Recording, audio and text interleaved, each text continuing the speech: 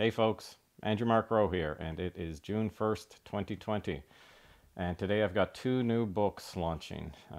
Top Man, The Epic Wager, which is a prequel to the Druid trilogy, and The Hammer of the Gods, So You Want to Be a Star, which is book one of the Druid trilogy. And Top Man is available for free. So I'm giving that one away. So if you want to get a taste of it, you can do so at the links below. And if you want to get the Hammer of the Gods and support me, I would be very grateful for that. There's no print copies yet. It's only on Amazon as of right now, but the ebook Top Man is available pretty much everywhere. So this story is it's a bit of a tonal shift from my previous books, or from the Clovier cycle, which were a little bit more serious.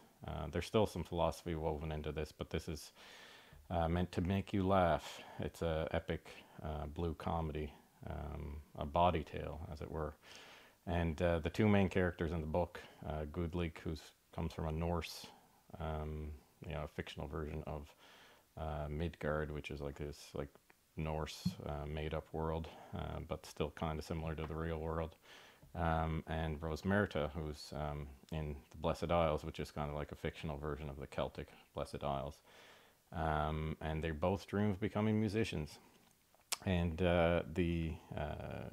Rosmerta is a lutenist, or she wants to play the lute and be a bard in the court of Camelot. So there's some Arthurian legend mixed in there. And Gudlik wants to become a skald and play a lyre for the nobles of Midgard. So when I started writing this, or just before I started writing this, I used to play guitar and a bunch of different instruments when I was younger, but I gave those up for a long time. And this winter I picked it up, and I've never written any music before. This is my second song I've ever written, but it's appropriate, so I figured I'd make release day of it's called And Here's Johnny, the Ballad of the Bawdy Bird.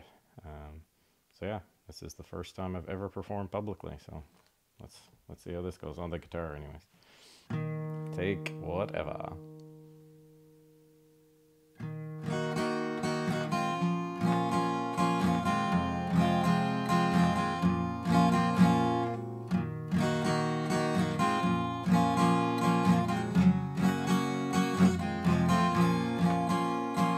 Let me tell you the story of a poor man down on his luck, and also kind of tired just a little bit. Not too much, but enough.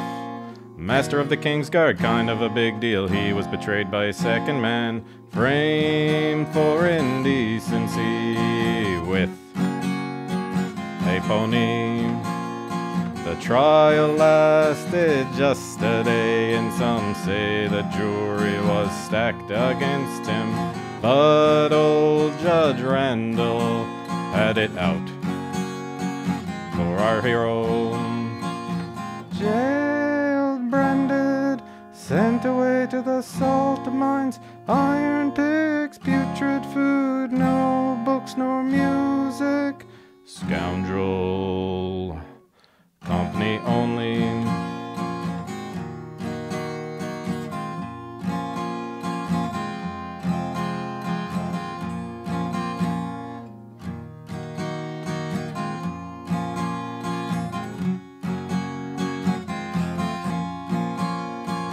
Our man found a way to scourge sorrow from his world.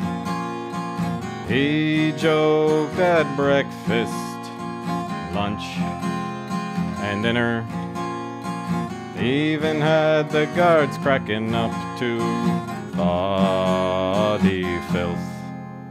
The very best sentences all draw to a close, and when our man said fare thee well to his prison, he walked long days and nights back to his home.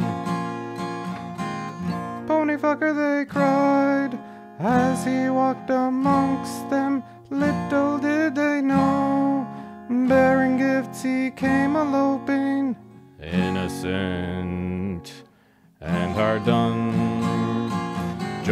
the tavern keeper pitied him and gave him license to set up his stool on a cold Wednesday's night.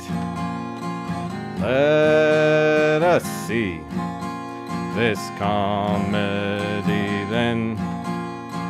The crowd, tough as fuck, cross-armed and waiting, perverted and condemned, still they judged him. Undeterred, he mounted the stage and shouted, "And here's Johnny!" And he japed and he gabbed, accused Joe of pissing in the ale, the sheriff the true culprit in the pony buggery caper. A roasting none were spared on that fateful Wednesday's night. The livyere a lech, the seamstress a slut, Johnny himself affinity for the bud.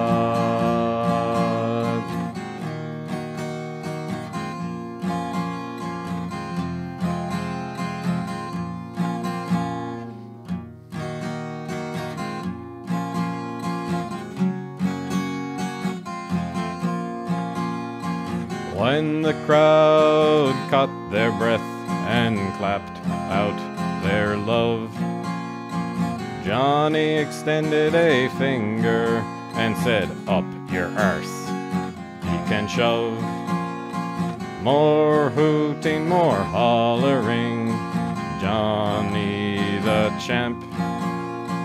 Regular act, come each Wednesday, even the king offered pardon, but Johnny said nay.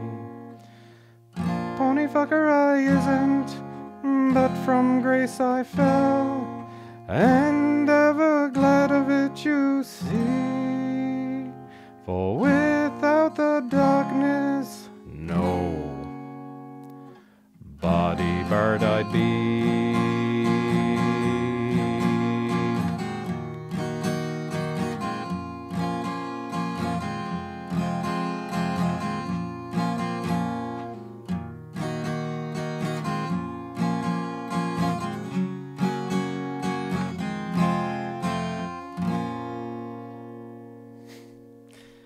Thanks for listening, folks. If you, like I said, I put the links to the books down below. And if you pick up a copy of either or both, thank you so much. I really appreciate it. And have a lovely summer. Much love.